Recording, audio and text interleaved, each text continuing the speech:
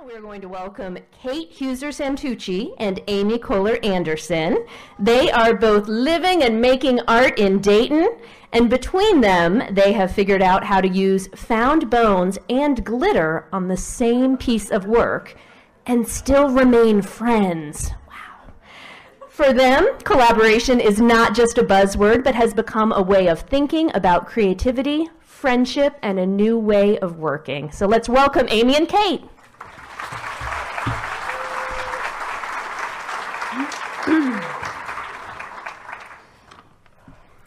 Kate and I had worked on our 3rd Street murals across the street from each other. We were familiar with each other's artwork and shown at some of the same venues. In August 2016, at the DVAC CSA Harvest Party, we decided to collaborate. At the time, we were basically strangers.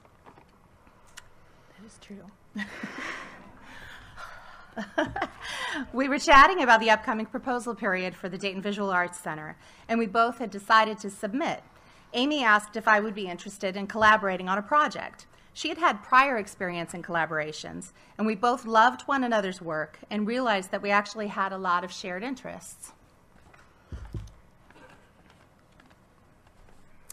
In some ways, our artwork is inspired by similar elements. We are both drawn to natural forms, particularly plant life that has lots of flowing and twisting parts.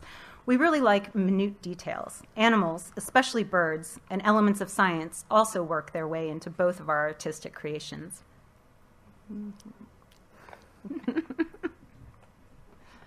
Okay, so you can see, although expressed quite differently, that those same themes of biology, details, birds, and nature show up in my work as well. We decided that this was a strong unifying factor that we could work with and build on in a collaboration. That is not to say that we didn't have our challenges, though. There are also a lot that is different about our artwork. One major difference is that I work with water-based materials such as acrylic paints and mediums. I also tend towards a more intense palette of jewel-toned or toxic colors. Even when I have a more muted palette, there is the glitter factor. So much glitter. So my work has a conspicuous lack of glitter, and my preferred palette has been warm, earthy, natural hues. They tend to be more subdued as I'm working in a completely different medium. I use encaustic paint, which is beeswax and oil-based. I often lean on more naturally hued elements such as graphite and unfiltered beeswax, and when I do use color, it's generally softer. When we started the proposal for the Dayton Visual Arts Center, we knew it would not be a typical 2-person show. Every newly created work would be a collaboration of both of our styles and materials. Each piece would be traded back and forth over the course of a year until the work felt finished.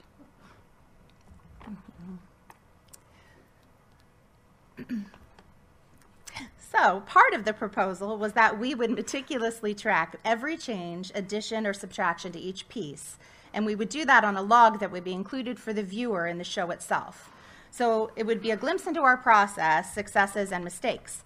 Amy wrote here in red, and I wrote in black, so that each of our work would be apparent to the viewer. You could go and read what we actually did.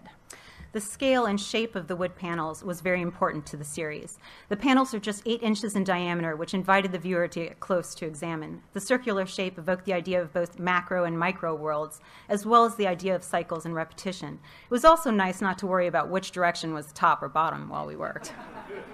Yeah, that worked out. So we had to agree on some basic rules as we began. We would not use one another's primary medium, so no acrylic for me, no encaustic for Amy. All the other materials were fair game. Once the piece was out of our hands, it no longer belonged to us. We would not consult each other about changes, that was important, and we would work independently in our own studios. An early rule was that nothing was sacred, even if it had eyes. For example, the image in the upper left was Kate's start, the upper right was my addition. After a series of trades, it was clear the figure no longer worked in the piece. Our goal was both to move the piece towards completion, and there was no malice in major changes or elements that did not work in the whole. So we had some challenges to figure out in combining our mediums. Acrylic is not traditionally combined with encaustic. The slick surfaces of acrylic paint can be difficult for encaustic to adhere to. With encaustic paint, layers of wax must be fused with heat, and it turns out that heating up with acrylic with a heat gun mostly just melts it. Who'd have thunk it? We found success through experimentation, sometimes after a series of failed attempts. I knew that I needed to add textures that the encaustic could grip onto. It was fun to layer the materials, like how Kate would create a wooden framework that I could fill with glitter and pouring medium. Then over that, she could layer rice paper and wax. Every time with glitter. I've got a problem. The panels we were using as a substrate had a flat front and a concave back. So whoever started a particular piece got to decide which side they wanted to use. The piece on the left used the flat surface to build upon, and the one on the right here took advantage of the concave surface to add some sculptural elements into the center. We would not consult each other on the panels, and there was not a defined goal in mind. The work became a dialogue, a push and pull of materials and narratives. Some trades resulted in subtle changes, while other times the panel would return barely recognizable. Each piece resolved naturally, as we both worked very intuitively, continuing to alter the piece until it felt resolved. When we traded the panels, there were always surprises. We learned quickly to let go of the preciousness of our own work, which is very freeing. I did find that it was easier to allow changes to my own work than to change Amy's. It was a learning process, so there was not a set number of pieces or time limit set for trades. We just exchanged pieces when we felt done with that layer. It was interesting to see how polite and cautious we were with each other in the beginning. As we continued to trade the panels and get to know each other better, we brought more humor to the process and challenged the materials. Not only did this improve the panels, but strengthened our friendship. We also kept a good pace, trading panels every 2 to 3 weeks. Our visual dialogue included a lot of boundary pushing. We experimented without fear and often used unexpected materials and techniques. This piece started out with moldy joint compound and neon latex, thank you, Amy, and ended with a shimmery lagoon of wax, pouring medium, and built-up textures.